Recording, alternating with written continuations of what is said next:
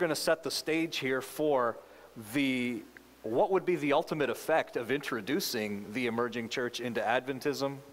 The ultimate effect is overturning the Adventist pillars. That really is the message really in a nutshell. And so what we're going to do is we're going to trace, we're going to do a historical overview of the pillars, and then trace how some of the crises within the Adventist church have affected the pillars all throughout our Adventist kind of life cycle. I'm indebted to, I'm basically almost plagiarizing this whole presentation from Dr. Fernando Canale. He's my advisor in the dissertation, and I happen to have the privilege of being a fly on the wall in what's called the Adventist Sola Scriptura Research Group, in which we are assessing some of these things. And when I heard his presentation, I had never thought about how the crises in the Adventist church affected the biblical pillars. What are the biblical pillars, and why are those pillars so important? And how do they work within the greater framework of the 28 fundamental beliefs? And so I thought, this is perfect. And so while much of the information comes from him, it is still my understanding of his position, and so I'm sharing that with you. I probably don't need to inform you that there is disunity, and while it's not always nice or pleasant to talk about the negatives, I've learned that when my wife went into nursing, that if you can't make a correct diagnosis, you're not going to be able to help the patient. And so everything depends upon a correct diagnosis, and if that doesn't take place, then we don't know where to go from here up until that point. Elder Ted Wilson, in his 2013 State of the Church address, looked at 4 points, and as he was assessing the worldwide Adventist church, he stated these 4 things: a loss of Seventh-day Adventist identity among some of our pastors and church members. Number 2, the growing tide of worldliness in many of our churches. Number 3, the danger of disunity. And number 4, a spiritual complacency and apathy that leads to a lack of involvement in the mission of the church. And that was basically his State of the Church address back there in 2013. What I found to be very helpful and correct was what he believed to be the cause of all those 4 points that I just mentioned up there. And so I'll just briefly read. It says, "Now here is precisely my concern. Too many of our pastors and members either have failed to recognize or have forgotten the divine prophetic calling God has given us as a church. There's a growing tendency to minimize our differences with other denominations. In some Seventh-day Adventist churches, the messages from the pulpit are little different than the typical Protestant church. Much of this," now here's where he's laying out the cause. "Much of this comes from the neutralization of the Bible as God's Word." So if you just briefly go back here and look at the assessment of the patient and describe the condition of the patient, the cause here, according to Elder Wilson, is much of this comes from the neutralization of the Bible as God's Word. It is so important that we base our beliefs on the Word of God using the historical biblical method of studying the Scriptures and approaching prophetic understanding from the historicist perspective. God's Word must be foundational to our belief, faith, and practical living. The Holy Spirit will lead us into all truth if we will study, pray, and listen to God's voice. This will help us strongly establish our Seventh-day Adventist identity. All right? So he not only described the condition, but in his opinion, it was the neutralization of God's Word. That is the ultimate cause for why this is happening.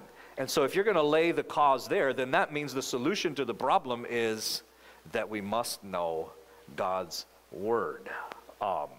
And we must know the importance of what these pillars are and how they exercise an interpretive role. They are actually, for lack of a better way to put it, when you go get your eyes tested and you're trying to read off of what's off the screen over there, if you can't, then they're going to change the lenses. The Adventist pillars, which we're going to uncover in just a moment, Ellen White's interpretation of those pillars, those are the eyeglasses. They're not just isolated doctrines. but they help form and shape our understanding of all the rest of the 28 fundamental beliefs, okay? They exercise that kind of a control. And I hope that maybe that can be made plain as we go through each crisis and how each crisis has affected those Adventist pillars. All right, so that's Elder Wilson's assessment and what he believes is the cause, which I agree with.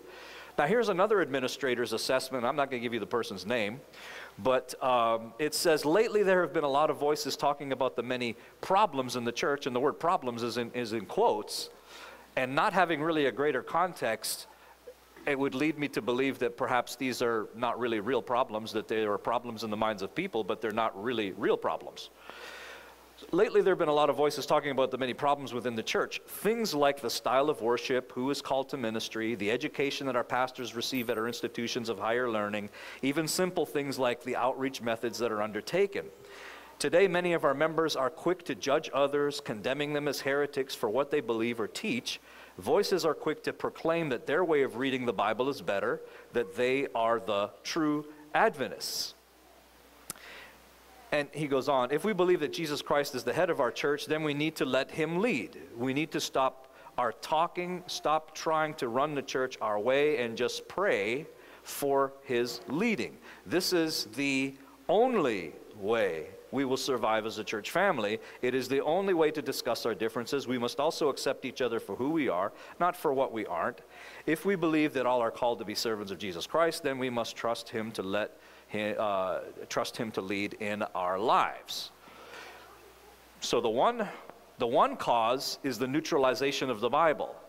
The other cause, and again, there could be a lack of context here. The other cause seems to be, let's just pray, and let's stop criticizing. Now, there are a lot of things in these statements that I absolutely agree with. Am I suggesting that prayer is not important? Of course not. It is incredibly important. But to function the way we are without assessing what those differences are, assessing the relationship with the sola scriptura principle in the Bible, assessing the relationship with the pillars of the church, if we ignore all that, ignore a critical Bible study, obviously to shape us and to make sure that we're converted, I like what the pastor was saying, it's soul searching and then soul saving. You gotta have the two. But if we neglect the critical aspect of Bible study, if we neglect what those pillars are, if we neglect how they shape the rest of the church and what Adventism is or what should be, and we just decide to pray, we will solve nothing. In my opinion, we'll solve nothing. And so this is kind of more like a spiritualized approach.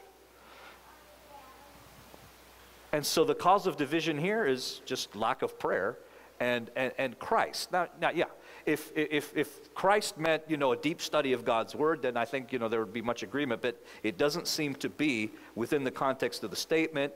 And statements like, this is the only way a church will survive, or we will survive as a church family. And there's nothing within the context of that statement to say that critical Bible study is important as we think about these so-called problems, then I think you have two different assessments to what's happening. So the goal of this presentation, to identify the biblical Adventist pillars, to take a brief overview of various crises in the history of Adventism, and to see how each crisis affects the pillars, and to see how the emerging church also affects the pillars. All right? So that's the goal of the presentation here. And so we're going to take a look at the conditions of method in early Adventism, 1950 to that should be 1850 to 1888, discovering the vision, the pillars. Okay. Now, I remember reading the book, The Great Controversy, for the first time and being introduced to those pillars. I didn't recognize them as pillars and how important and formative they were in the shaping of Adventism. That has come, for me just really, really recently. But it was intense Bible study. It was the prophecies of Daniel and Revelation that led to the discovery of the heavenly sanctuary. That was basically how the church began. For many of us, Sabbath keeping is non-negotiable. The non-immortality of the soul is non-negotiable. Clean and unclean is non-negotiable. We're not going to negotiate on any of those things. Why didn't God begin there? He's trying to establish a movement. Why did he not begin there? And this speaks to the formative aspect, the interpretive power of the sanctuary message. The sanctuary is not just one of those doctrines, you know, if I was talking about a mosaic, you know, where you have all these little different colored dots and then you have a nice little picture. The sanctuary is not just a little detail. It's not just a little mosaic or a piece of a piece of the rock there that's colored blue. If that's what you think the sanctuary is, or some of the rest of the pillars are, then it's entirely understandable why we're going the route of the emerging church. Some of us are. It's entirely understandable at that point. And so in the Sabbath conferences of 1848, we hammered out, for lack of a better word, the system. We hammered out the system. Through the prophecies of Daniel and Revelation, we were led to see what Christ was doing in that heavenly sanctuary. We began to interpret who Christ was within the context of that sanctuary. And when that sanctuary was opened, we saw a complete system, as Ellen White says, connected and harmonious. Let me just share with you kind of another metaphor, just to help us to understand the interpretive role of the sanctuary. And I so appreciate my ladies, my wife and Sophia singing. They really make me look good. So thank you to them. But let's imagine here I had Beethoven's Fifth Symphony right here. I know it's my Bible, but let's imagine we had Beethoven's Fifth Symphony. All right, here's all the notes. Okay. All right, now how many of you could just look at that? Let's say you never heard of Beethoven's Fifth. How many of you could just look at that and the music sounds off in your head? All right. You don't have to raise your hands, but I think you're getting the point. All right. Now, you got a whole bunch of data here, okay? But that data needs to be processed. Now, let's say if we pick for a processor the ukulele. So you got Beethoven's Fifth, you know, massive symphony, lots of notes. And then you pick a ukulele. For the benefit of those who don't know what a ukulele is, I will explain. It's got 4 strings. It's a lot smaller than a guitar. It looks like a guitar. All right. Now, you got lots of notes here. How many different sounds does a ukulele make? Just one. But the data suggests that you need all different types of sounds. But you only got one kind of sound. The data suggests that the chords are much more complex than what a ukulele can produce. 4. And so what's going to happen? You're going to lose a lot of your data. Not only are you going to lose it, you're going to misinterpret it. What if you go to the piano next? Well, the piano only has one kind of sound, but the data is calling for more than one kind of sound. You're moving in the right direction because the big block chords of the piano can capture a little better the complexities of Beethoven's Fifth. But I was in Chicago last week, and so if you have the Chicago Symphony Orchestra, 120-piece orchestra, you have the right system. Now, not one note will be lost. It will all be correctly interpreted also. This is the function of the heavenly sanctuary. This is the function of the sanctuary, all right? It has a controlling, interpretive influence over all this. And if you reject it like the early church did, you've got Greek philosophy. And it will then come in and reinterpret everything else. And so, what the pioneers did in the beginning was extremely revolutionary. I'm talking about from a philosophical level. Okay? From a philosophical level, what our pioneers did was extremely revolutionary when it comes to Christianity. Adventism is not just another church on the block that, you know, we all believe in all these eternal verities, which I'll get to pretty soon, and then we add on top of that the Sabbath and the sanctuary and all that, and, you know, we all live happily ever after. That's not what happened. And that's not what really we're about. Okay. So that's how the church began. They saw the beauty of the system, and they said, all right, this is how we're supposed to operate. But just 40 years later, I want you to notice what's taking place here. This is just a generation, 1889. The passing of time in 1844 was a period of great events, opening to our understanding the eyes, opening to our astonished eyes, the cleansing of the sanctuary transpiring in heaven. So that's number one. And having decided relation to God's people upon the earth. If you believe in Plato, then there is no relationship between the heavenly sanctuary and what we're doing here on earth, okay? None whatsoever. And I wish I could take you through more Philosophy 101 to explain to you the revolutionary nature of that statement, okay? Because Catholicism doesn't believe that. There is an essential gap between heaven and God and earth, okay? Here, she's saying there's a relationship, a reciprocal relationship between what Christ does up there and what's supposed to happen down here. Number two, first and second angel and third angel's message unfurling the banner on which was inscribed the commandments of God and the faith of Jesus.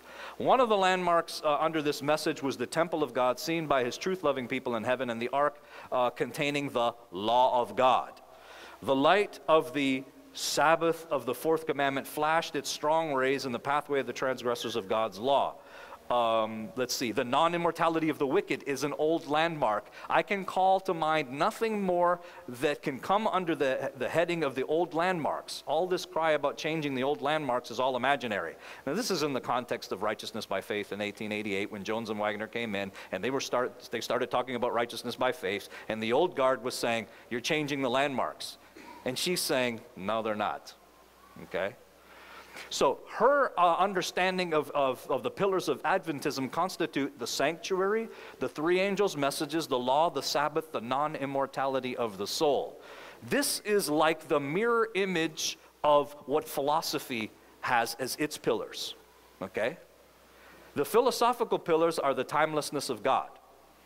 That knocks out the sanctuary, that knocks out the Sabbath. Another philosophical pillar is the immortality of the soul, which, again, the doctrine of God and the doctrine of man form the most basic of all presuppositions and are incredibly important to understand everything else. So when she's talking about these pillars, this is a revolutionary new interpretation of God and of the world and of how we ought to relate with one another. Okay? This is radically new. Those are the pillars that she identified, all right?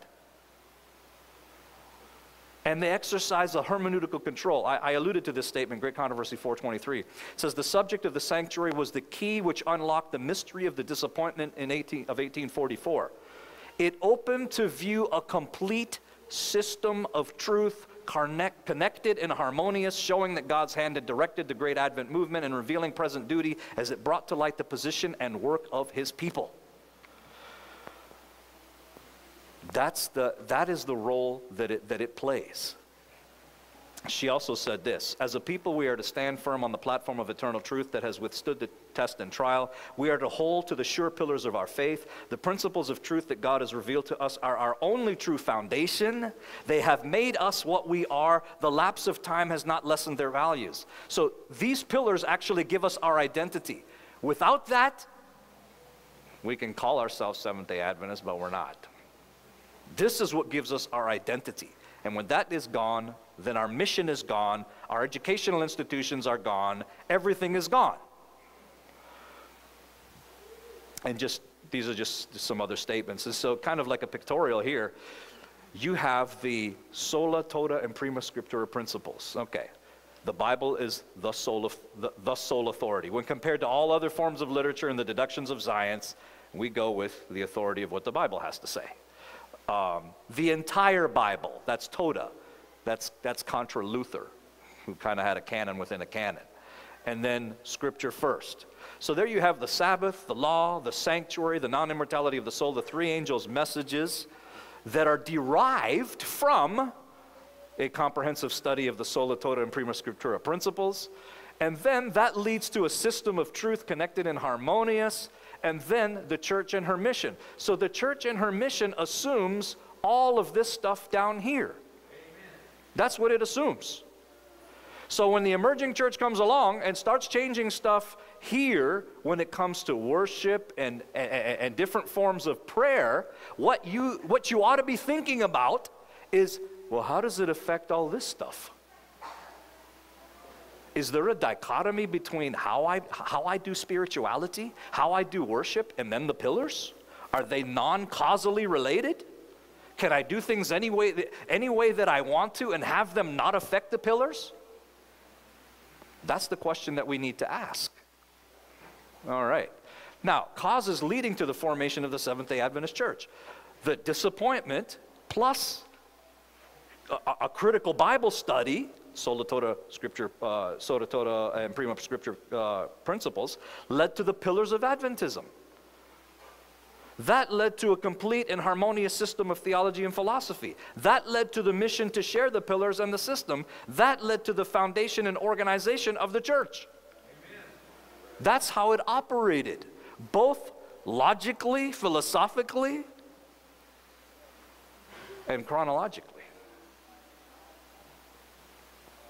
All right. So now we go to the conditions of method. So now that you know what the pillars are, all right, 5 of them: Sabbath, non-immortality of the soul, the sanctuary, the 3 angels' messages, and what am I forgetting? The perpetuity of the law. Thank you. Those are the pillars. That's what she identified as the pillars. Those are your eyeglasses. Those are your Chicago 120-piece orchestra for analyzing the data, all right? And that's how we are to work in trying to solve some of these theological problems. All right, so now we'll kind of take a historical overview in Adventism of some of the major crises that have occurred and how they related to the pillars, okay? And here, this crisis in 1888 actually neglected the vision of the pillars. And so tradition comes into Adventism via, those are Ellen White's words, a most wonderful laziness. Okay.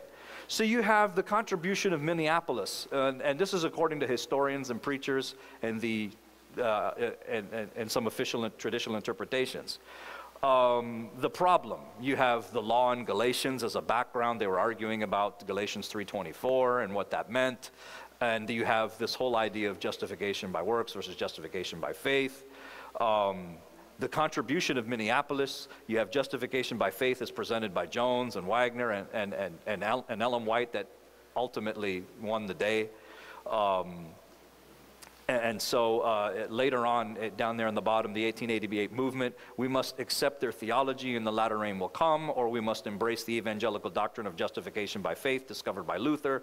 That's the message of Minneapolis, okay, according to some. All right, and I'm not getting, that's a whole, that's a whole study in itself. And in my effort to kind of combine it, I know I probably made historical errors, and so that isn't the point here, as you're gonna see. Ellen White to Minneapolis delegates, August 15th, 1888. She says, "It has been shown me that there are many of our ministers who take things for granted and know not for themselves by close critical study of the scriptures whether they are believing truth or error. If there was much less preaching by some and far more time spent upon their knees before God, pleading for him to open their understanding to the truth of his word, that they might have a knowledge for themselves, that their feet were standing on solid rock, angels of God would be around them to help them in their endeavors." Praise God for that. Then she says, "There's a most wonderful laziness that is indulged by a large class of our ministers who are willing others should search the scriptures for them, and they take the truth from their lips as a positive fact, but they do not know it to be Bible truth. Through their own individual research and by the deep convictions of the Spirit of God upon their hearts and minds." That's the 1888 materials. Okay. So she wrote extensively on Minneapolis in the years after the conference. And so you have, again, the law issue in Galatians, justification by faith. On top of that, there's a spiritual division, and the spirit of the enemy is present as well. So not only do you have a theological issue, but the attitudes and all that were also wrong as well. And here, the cause is the second generation of Adventist leaders embraced Adventism culturally, but not by personal experience. The solution? Critical, personal Bible study. That's Ellen White's assessment as far as what happened in 1888. Bible study first for personal conversion, because we need it, and then to solve the doctrinal issues later. Now notice how she kind of sums this up as righteousness by faith related to the pillars and the opposition that was taking place. This is the book Counsel to Writers and Editors, page 30.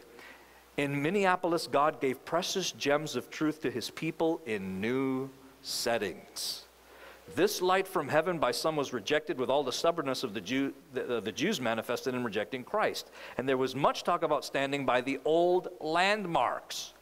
But there was evidence they knew not what the old landmarks were. There was evidence and there was reasoning from the word that commended itself to the conscience, but the minds of men were fixed, sealed against the entrance of light, because they had decided it was a dangerous error, removing, in quotes, the old landmarks, when it was not moving a peg of the old landmarks. But they had perverted ideas of what constituted the old landmarks. That is the point. So just a few years later, just 40 years later, 40 years earlier, yeah, we know what the landmarks are. Boom, boom, boom, boom, boom. 40 years later, in the context of this crisis on righteousness by faith, hey, no, we can't move in that direction. It's going to overturn the landmarks. She's like, look, you don't even know what the old landmarks are. And if that was possible back then, how many of us really know why the landmarks she pointed out are really landmarks, as opposed to something else that you might think is a landmark? And if that could happen back then, it surely can happen today. So the pillars were not changed. They were just neglected. Justification by faith, righteousness by faith, is not a pillar, because righteousness by faith assumes the nature of God, the actions of God, the fact that we don't have a timeless immortal soul. Those are the presuppositions of justification by faith. So justification by faith, as important as what it is not a pillar. So the new generation of leaders didn't know what the pillars were. And that's why she says there was a wonderful laziness of Bible students among the leadership and the people. Now, I'm not suggesting that everyone is lazy. But the laziness comes into discerning, I think, what the pillars are and how they relate to everything that has been taking place. So the first generation neglected to pass the pillars and their hermeneutical function to the second. And this was the cause of the division. And this was the cause of the lack of unity. No, the pillars. They didn't know what the pillars were. If they could reason from the pillars, perhaps, and be converted, of course, and have the light enter in, then it might not have been a problem. And so this has kind of happened all throughout our history. And, I became a Seventh-day Adventist Christian, in the early 1990s, like through reading like the Great Controversy. And I realized implicitly that there was something different about Adventism. Something radically different. That it wasn't just something, another church on the block. That this was radically different from the ground up. But generation after generation, we become cultural Adventists. We go to church on Sabbath, we eat the veggie links, and so forth and so on, and we've kind of lost, we lost our identity. All right. Moving on to another issue, the conditions of method in the pantheistic controversy. The Adventist vision here, almost entirely replaced. We're talking about Kellogg here. Okay, replacing the pillars, pantheism's macro hermeneutical shift. Okay, macro hermeneutical shift is, here's Beethoven's Fifth Symphony. We used to have the Chicago Symphony Orchestra, now you just changed it to the ukulele.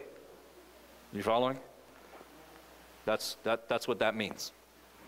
The enemy of souls has sought to bring in the supposition that a great reformation was to take place among Seventh-day Adventists, and that this reformation would consist in giving up the doctrines which stand as the pillars of our faith and engaging in a process of reorganization. Selected Messages, Volume 1, 204.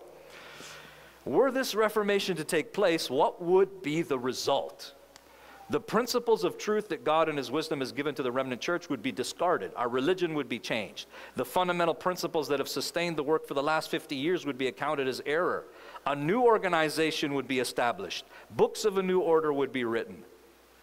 A system of intellectual philosophy would be introduced. Okay? Now, you may not discern it, but that's what the emerging church does. It introduces an intellectual philosophy within the church that, if accepted, would completely nullify the pillars. Completely. All right? So a system of intellectual philosophy would be introduced. The founders of this system would go into the cities and do a wonderful work. The Sabbath, of course, would be lightly regarded as also the God who created it. Nothing would be allowed to stand in the way of the new movement. The leaders would teach that virtue is better than vice, but God being removed, they would place their dependence on human power, which without God is worthless. Their foundation would be built on the sand. And storm and tempest would sweep away the structure. Selected Messages, Volume 1, page 204. So the pillars are going to be discarded because they're considered to be an error, and new pillars introduced. A system of intellectual philosophy. Okay, that's what would take place. The Bible will be replaced by human tradition, building on the sand. Our religion will change, our Adventist lifestyle, our worship, our mission. New organizations, new books, new teachings, doctrines, wonderful work, social gospel in the cities. The Sabbath and God the Creator would be lightly regarded. God interpreted. Reinterpreted, I should say. So you would have ethical doctrine, no power. So if Kellogg had succeeded and Ellen White did not come in, then the pillars would be completely obliterated. Because in pantheism, God is, or panentheism, the difference between pantheism and panentheism. In pantheism, there's no distinction between God and anything else. Anything and everything is God. But in panentheism, there are distinctions. Okay, so not everything is God, but all is included in God. All right? Little technical, but there's a pictorial. So if Kellogg's ideas were accepted, this down here used to be the sola tota prima scriptura principle. That is our source for doing theology, the sola scriptura principle. That would be immediately replaced by tradition, philosophy, science, and culture. That's a fundamental change. You know, in Great Controversy 595, she says that the Bible is really our sole authority. Not the Bible plus culture, not the Bible plus tradition, not the Bible plus philosophy, the Bible. Here, it's tradition, philosophy, science, culture. You can even put the Bible in there, okay? Different sources of authority. Now, that leads to this whole idea of God and the world. So, in panentheism, the world is in God as God. So, here's God out there, the world is in Him. It's basically natural history, the evolutionary process. There's no God. It's not like you pray and God does something. No. It's not like you pray and something miraculous happens. No. That's not this God here, okay? As history seems to move along without any divine intervention, that's the history of God. He is so intertwined within nature, within matter, within history, that He cannot break out of it. And He actually evolves as history evolves. I know this sounds completely crazy, okay? And it is completely crazy. But what I'm seeking to do, and it's not like you're going to be, these things are not going to jump out at you as you read some of their materials at times. And so I'm being very intentional in getting to pulling the curtain aside and saying, here's what's on the bottom, fellas, okay? This is what's on the bottom. Do you think we can put SDA and stamp SDA on that and that will make it okay? Or have we just completely altered our identity? So, yes, if Kellogg would have succeeded, that would have been it. We would have been done. We would not be here without Ellen White's intervention in that. Okay. All right. Well, let's look at another very controversial thing that happened in 1957, the book Questions on Doctrine.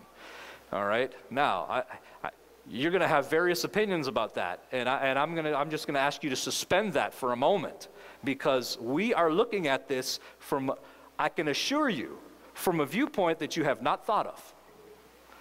And that's why I am not taking credit for this presentation. This is Dr. Canali at the seminary, retired, all right? Practically almost one of the only philosophers in the Seventh-day Adventist Church.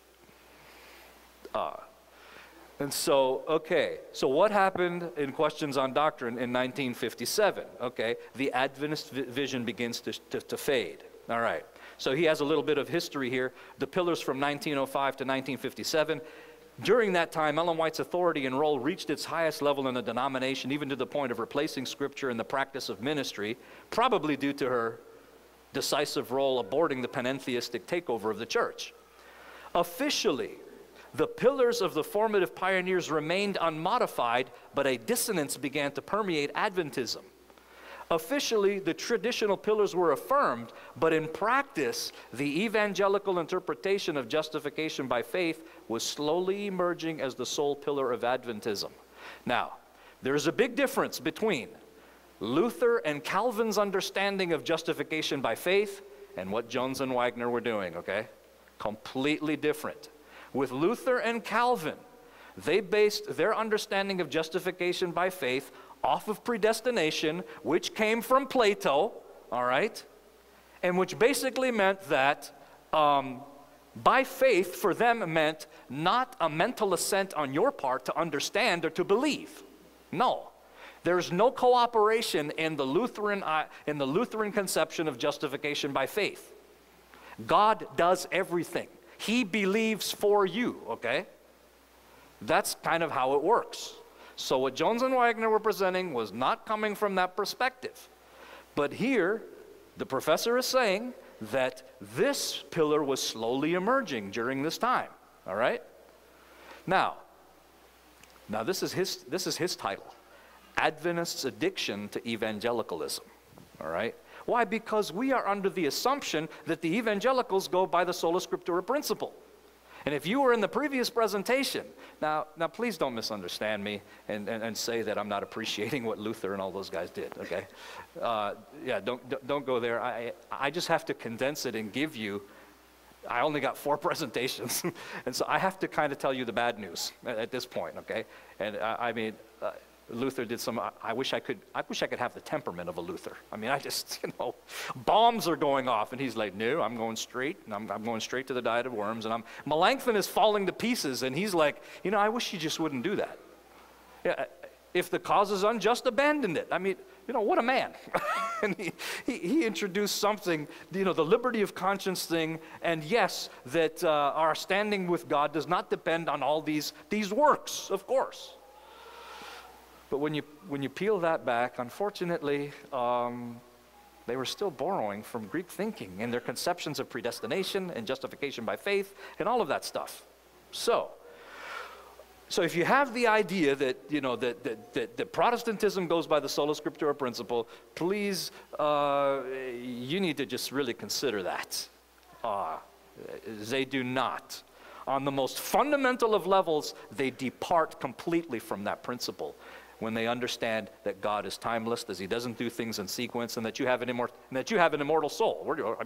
Where's that coming from? The 2 basic presuppositions that will color just about every doctrine in the Bible, and how you experience salvation, how you worship, and so forth and so on. At that level, they have departed.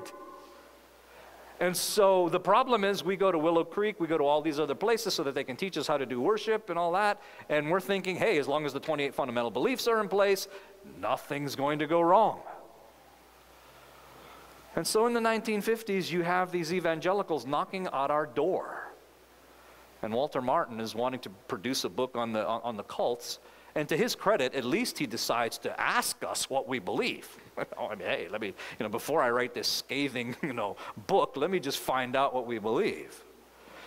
And I'm in agreement with Dr. Douglas's assessment that although Froome might have been a towering giant when it came to prophetic interpretation, he was an actual novice when it came to systematic theology. Those are completely 2 different disciplines. And it takes quite a lot for an individual to be knowledgeable in one and in the other at the same time, okay?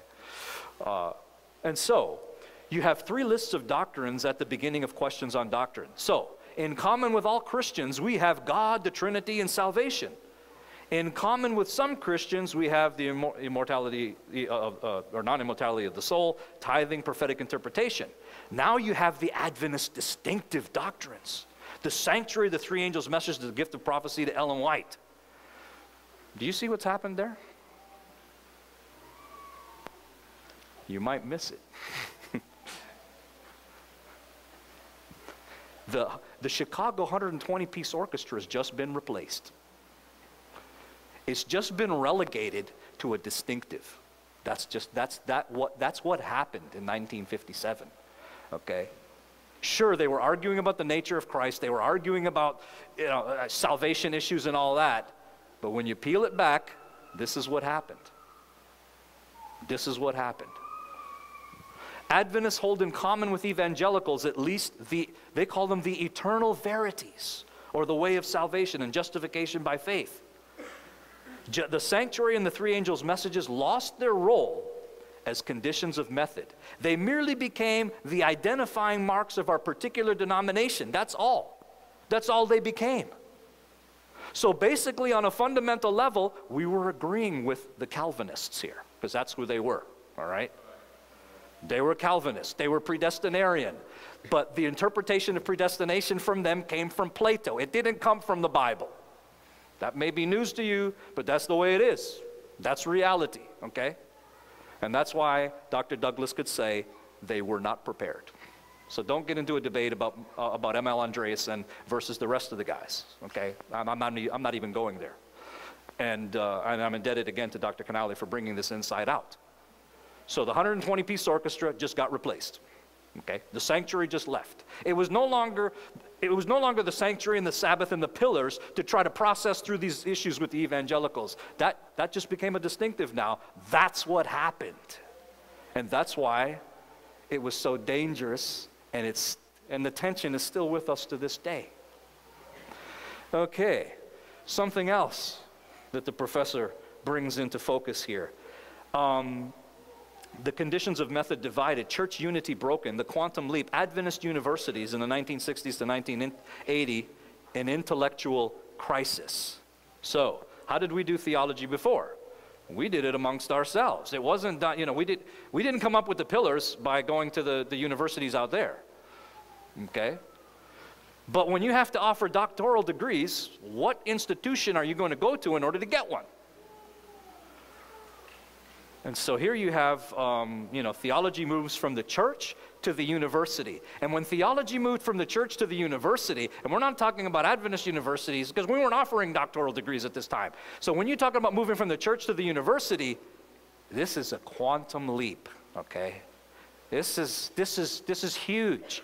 This is an entirely new playground to play with, and a playground that as we look back on now, we were completely unprepared for.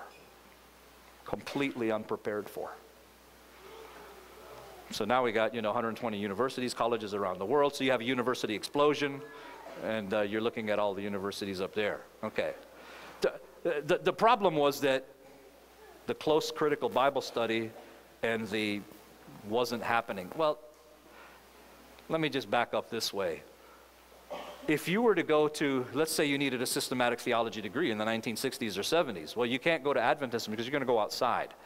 But everyone that studies systematic theology and historical theology realizes that it's absolutely influenced and dominated by philosophy. So we decided we're not going to go that route. Okay? So we're going to concentrate on biblical studies, which is the Greek and the Hebrew and all that. So that's the route that we went. And over time, our approach has exposed the limitations of that when it comes to a knowledge of the pillars, okay? I'm not trying to pit, like Dr. Sorke, we're in different disciplines, so I'm not pitting his discipline against mine at this point. But it's realizing the limitations that both disciplines have. Like in the biblical studies discipline, the way it's being done at the universities, you can't compare Scripture with Scripture. You know, when we had this whole thing with the Ford crisis later on, there's, oh no, you can't compare Daniel 8:14 with Leviticus chapter 16. It's not, you know, it's not possible. Well, yeah, with those methods you can't do it, but there are other methods. And so we entered into a completely new arena. 1967, the Adventist Forums. This is basically the beginnings of Spectrum magazine. And Spectrum entered into this whole thing uncritically, okay? Uncritically. Okay, so when we started moving into the direction of the universities, we began to assume what's called higher criticism through SDA, you know. Higher criticism, the assumption of higher criticism is basically this. The Enlightenment thinker, Immanuel Kant, Enlightenment thinker par excellence, in his epistemology, in his theory of knowledge, basically stated that the only things we can know are things in time and space. And so according to Kant and all the rest, because God is timeless and the soul is timeless and outside of time and space, we can't know them. So we can only know things in time and space. That means there's no interaction from God to the prophet. That means this is just simply a human book. All right? There is not one shred in this book coming from God. It is all a human production according to higher criticism. All right? So, I mean, we go to these universities, and everyone, of course, is a higher critic. And we are completely unprepared for understanding the presuppositions of higher criticism, how they work, how they relate with the pillars of the church. I mean, it was just like we completely got hoodwinked on that. And so it's very difficult to process. If you haven't gone through this before, I tell you what, I thought my professor was crazy, okay? We don't have a theology on this, we don't have a theology on that. What are you talking about? Look at all the stuff we've written. Only when I began to understand philosophy and how it worked, I said, you know what? He's crazy, but he's right. I can't believe it. Absolutely right. So, here's the official view of the historical critical, the church's official view. In other words, the church condemns it. Okay, the church condemns higher criticism.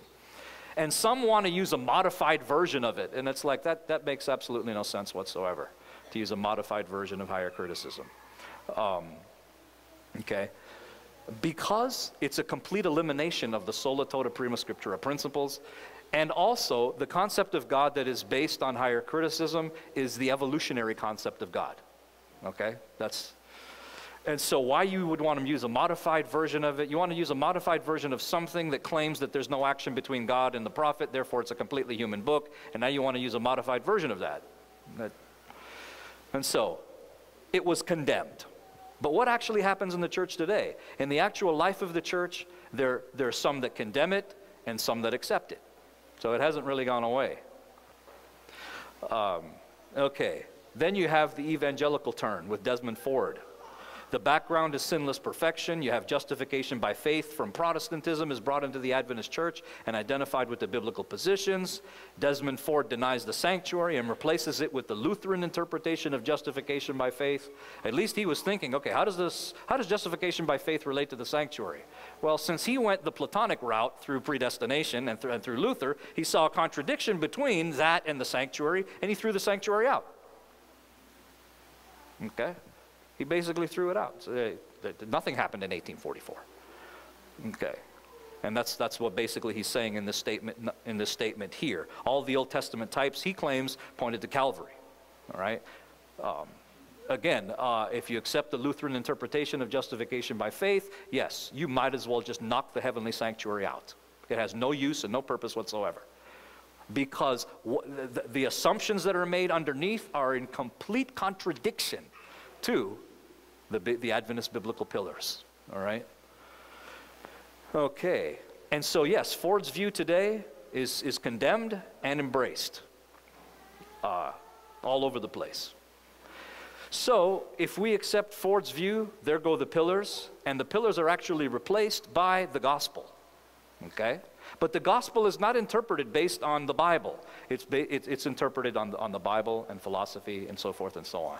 That's the only way you can get to the Lutheran interpretation of justification by faith. Then you have an evangelical system of theology and the church and her mission. So if you accept Ford's interpretation of the gospel, it is not coming from Scripture, and then that affects the entire vision.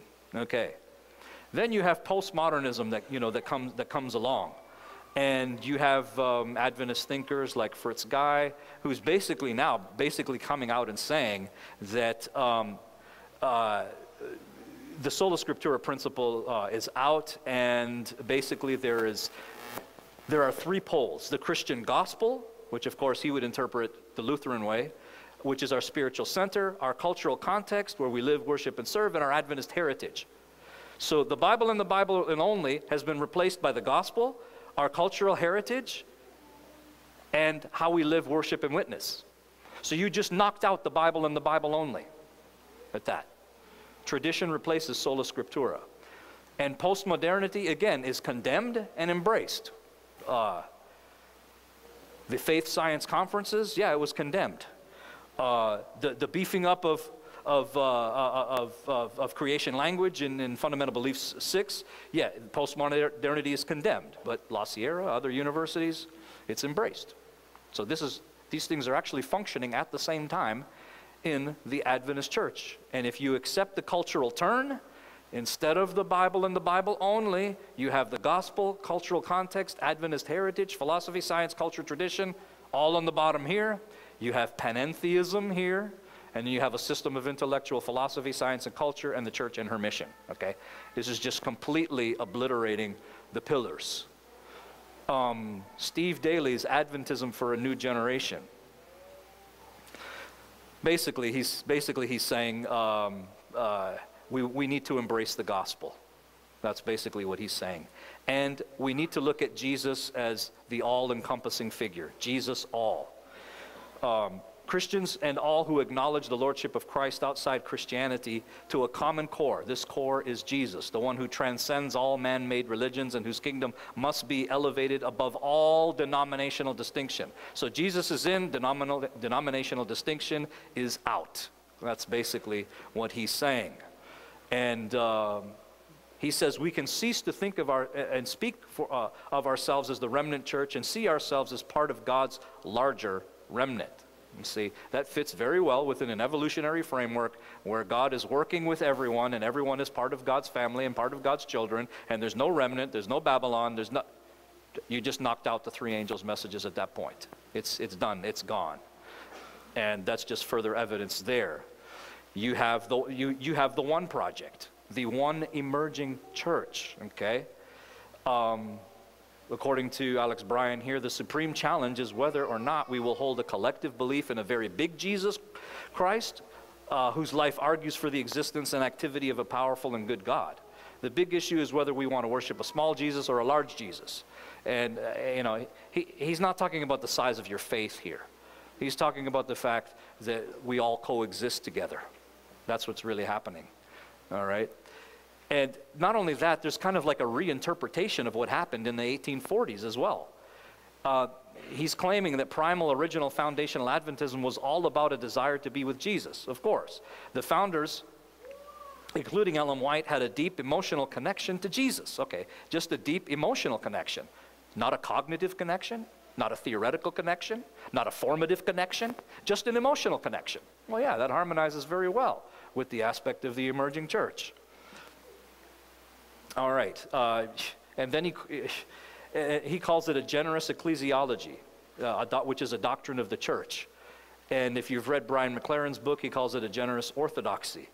And so basically, again, this is moving towards an idea of the church that everyone can be a part of. There are no denominational distinctions. Jesus is in, and that is it.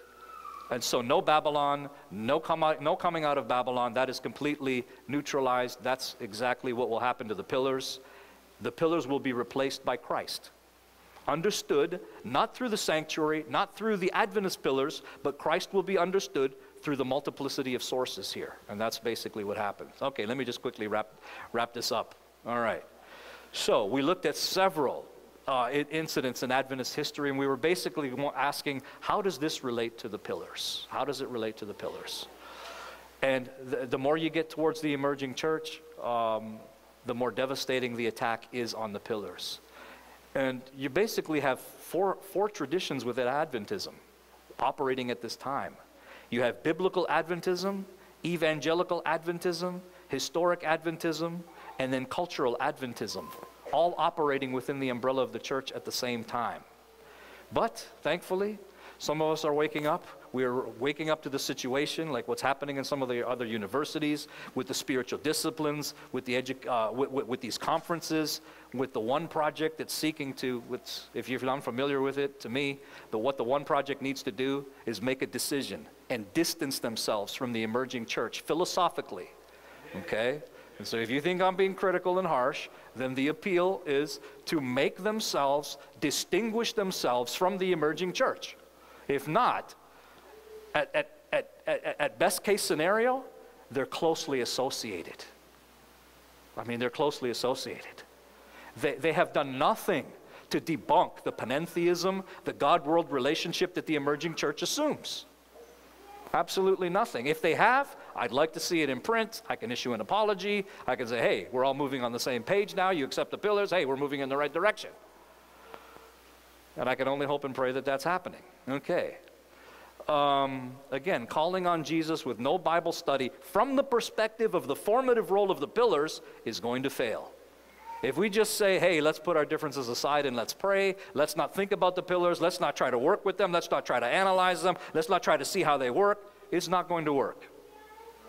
It isn't going to work. That's in my humble opinion. And you can see this being played out at the youth level. You got GYC on the one hand and the One Project on the other. And if you read articles from Spectrum, hey, there's room in the church for both. That's a completely panentheistic, emerging church idea that both can coexist at the same time because they're part of the evolutionary process of becoming the one church. That's why we can have GYC and the One Project at the same time. It's not a problem for Spectrum. Not a problem at all. Because we're functioning from completely different pillars. All right, what shall we do? If we remain the way we are, I think we're going to be gobbled up by this. We're going to be gobbled up by it if we allow things to remain the way they are. So let's critically assess what is taking place, and basically, let's get back to what formulated us as a church in the first place. The sola tota prima scriptura principles, which led to the biblical pillars, which led to a complete system of theology and philosophy, which then led to ministerial education and missionary paradigms, which then led to an organization for biblical ecumenism.